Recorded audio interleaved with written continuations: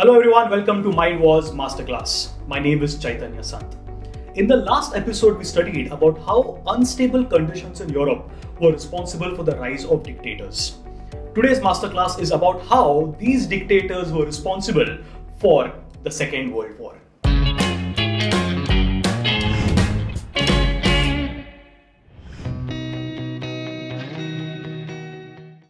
When the First World War ended, mankind hoped and prayed that we are never a subject, that we witness such destruction ever again. However, this hope or this wish failed. Just within 20 years of the end of the First World War, the Second World War began, and the Second World War was much more destructive in comparison to the first. The Second World War again was fought between two groups, the Axis and the Allied powers. The Axis powers, famously known as JIG, that is Japan, Italy and Germany. Whereas the Allied powers known as FERA, France, England, Russia and America. Let's highlight some very important events of the Second World War chronologically. It all starts on the 1st of September 1939 when Hitler's Germany invades Poland with the intention of capturing entire Europe. Just within 3 days, England and France declare war on Germany. However, Hitler knew that the Polish army isn't powerful enough to thwart him, as a result of which the war ended very quickly. 1st September 1939 is considered the date when the Second World War began, and the Polish army received no help from England and France. As a result of which, even though the war started, for the first 8 months, there was no actual fight that took place. As a result of which, the first 8 months of the Second World War is also called the phony war. Germany was at the forefront of this war, and Hitler had realized that if we want to win a war on the battlefield, we need to have an effective strategy. This led to Hitler coming up with one of the greatest war strategies ever, known as Blitzkrieg. Blitzkrieg means lightning war. So Blitzkrieg was that the attack starts with the Air Force and the armored tanks going in and destroying the main headquarters or the main military centers of the enemy, thus disheartening them completely. And then after the main centers are destroyed, the soldiers walk in.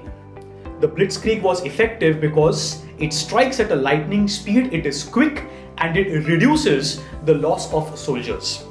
Hitler was ably supported by his air force, also called as Luftwaffe, and his modern panzer tanks. With the use of this Blitzkrieg strategy, Germany now invaded France on the 14th of June 1940. France had realized that if Germany start using Blitzkrieg, they are going to be destroyed and decimated.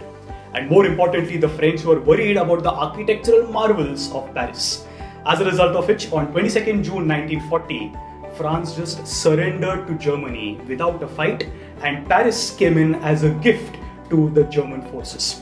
That was the might and that was the power Adolf Hitler had in Europe.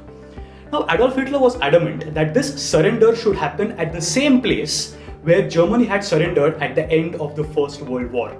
As a result of which, the railway car at Compiègne was brought, Hitler came in, and that is where he accepted the surrender of the French forces, where in the year 1918, Germany had to surrender to the French forces. And that was revenge served nice and cold by Adolf Hitler. By the capture of France, a new theatre of war had opened, and Adolf Hitler had shown his mighty domination over the continent of Europe. After the surrender of France, England was the only major European power remaining to fight against the Germans. Hitler believed that now that French have surrendered, Britain cannot survive for long. As a result of which, the German Air Force, the Luftwaffe, started bombing Great Britain. These bombing raids lasted for a long time, but Britain somehow fought back. The British Prime Minister was Winston Churchill. He said that we have to retaliate, and that's when the British Royal Air Force retaliated by bombing Germany. It was Winston Churchill who always inspired his troops, he inspired his country, and in one of his famous speeches he said that we shall fight on the beaches, we shall fight on the landing grounds, we shall fight on the fields and on the streets, we shall fight on the hills, we shall never surrender. One of the greatest events of the Second World War was in 1940 at the Battle of Dunkirk, where around 4 lakh British troops along with the Allied troops were retreated from the shores of Dunkirk back into England. Again, with the inspiration that came from Winston Churchill, it was the Royal Navy of England along with civilian ships that went to Dunkirk, carried the soldiers and came back to England. This event famously known as the Miracle of Dunkirk or the Retreat of Dunkirk. As I mentioned in the beginning, the Allied nations were FERA, France, England, Russia and America. So where are they? Where is the mighty United States of America till 1941? They were silent. The war was majorly concentrated in Europe, as a result of which the United States of America for the first 2 years stayed away from the war. So what dragged America in the war? One country that dragged America in the war was an Asian country. Mighty surprise. It was Japan.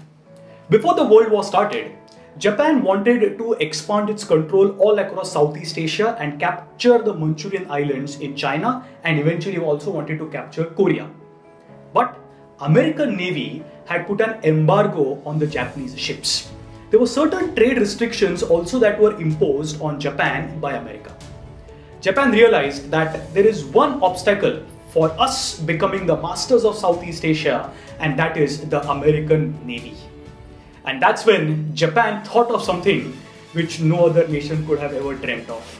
They decided, let's bomb America and destroy their navy. By the 1941, because America had not participated in the war, their entire Pacific fleet, that is all their warships, were docked at the Pearl Harbor in the Hawaiian Islands, far away from the Japanese mainland. And it was not even well protected because America never thought that any country would ever attack them. It was General Yamamoto, the man in charge of the Japanese Navy, who planned and executed a surprise attack on Pearl Harbor. It was the 7th of December 1941, Sunday morning, wherein Japanese aircrafts entered the Hawaiian Islands and bombed Pearl Harbor. The bombing was successful because the element of surprise was achieved by General Yamamoto and the Japanese Air Force. In the attack of Pearl Harbor, around 20 ships were destroyed, 250 aeroplanes were destroyed, and more than 3,000 American civilians had lost their lives. The Americans were completely surprised with this attack and they were caught unawares. They could never imagine that Japan could destroy their naval fleet. As a result of which, the very next day, 8th December 1941, the American President Franklin Roosevelt declared war on Japan. So with this, America entered, an Asian country was there, so now the war truly became a global war. The Second World War with the attack of Pearl Harbor on 7th December 1941. However, the attack of Pearl Harbor was not completely successful. The reason being the Japanese Air Force had missed important military targets like the repair wing, oil depots, and the most important being the American aircraft carriers were not present at the Pearl Harbor when the attack was initiated. This was realized by General Yamamoto and he said, "We have awakened a sleeping giant." The giant woke up and retaliated in June 1942 in the Battle of Midway, wherein the American aircraft carriers went into mainland of Japan and the American aircrafts destroyed 4 important Japanese aircraft carriers and a cruiser. This meant that the Japanese Navy was now completely destroyed. In the meanwhile was the Battle of Stalingrad, wherein Germany invaded Russia with the intention of capturing Stalingrad. Hitler realized that Stalingrad would be captured within a few weeks because it wasn't well protected by the Russian army. However, Germany were in for a surprise because the civilians of Stalingrad had now enrolled in the Russian army. The civilians included men of all ages, and women had also participated and joined the Russian army to fight the German forces. This fight was so powerful that eventually Germany could not survive in the city of Stalingrad.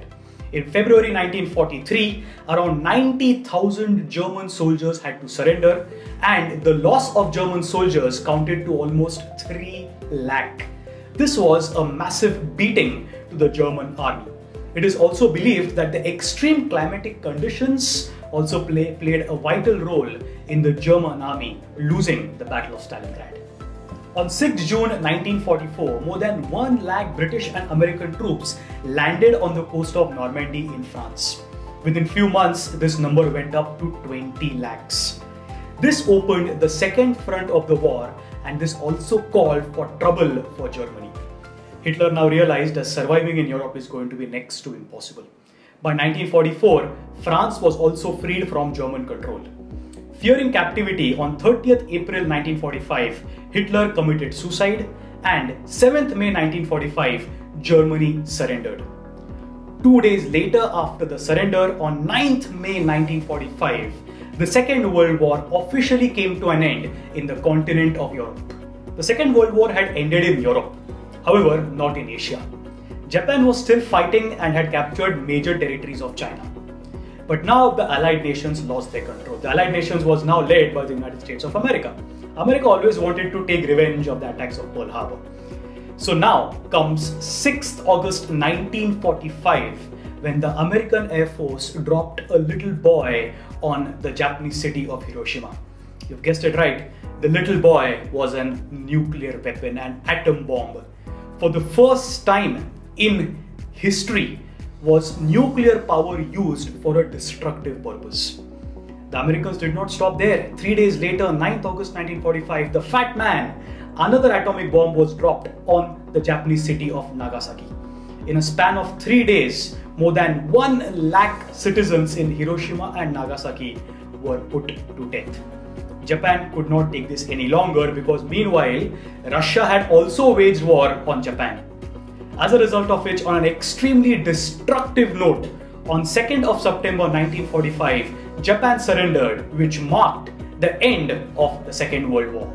The Second World War that lasted for 6 long years resulted in the death of 1.5 crore soldiers. The war expenditure of all the nations collectively went up to almost $1.5 trillion. This obviously resulted in a massive economic collapse. The entire world realized the meaning of the phrase, "Make peace, not war." And to achieve the peace, on 24th October 1945, a peacekeeping organization was set up called the United Nations Organization. And the UN still plays a successful role in maintaining world peace. That's it for today's masterclass. Log on to Z5 and keep playing Mind Wars.